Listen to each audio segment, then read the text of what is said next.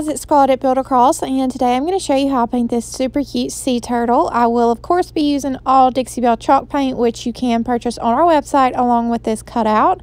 I'm going in first with a number 12 flat, which is from the brush pack on our website, in the color Mint Julep. And this is the color that I'm going in and using for like his skin tone. So I'm just painting his tail and his little feet and his head. And then I'm going to paint his shell in all kinds of different colors.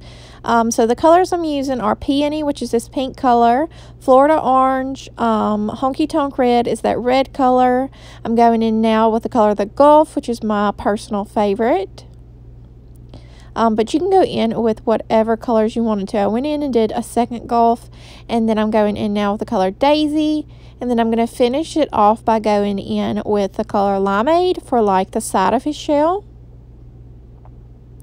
And then once I'm done with that, everything will be done being base coated. So I'm just going to let everything dry.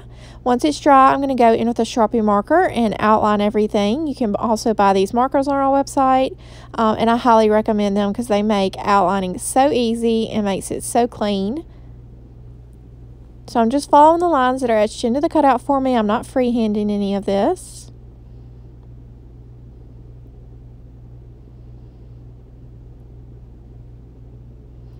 And next I'm going to go in with the number 4 round and the color Cotton, which is Dixie Belle's Whitest White. And I'm going to highlight, just highlighting the top of his head, his shell here and there, just to brighten him up.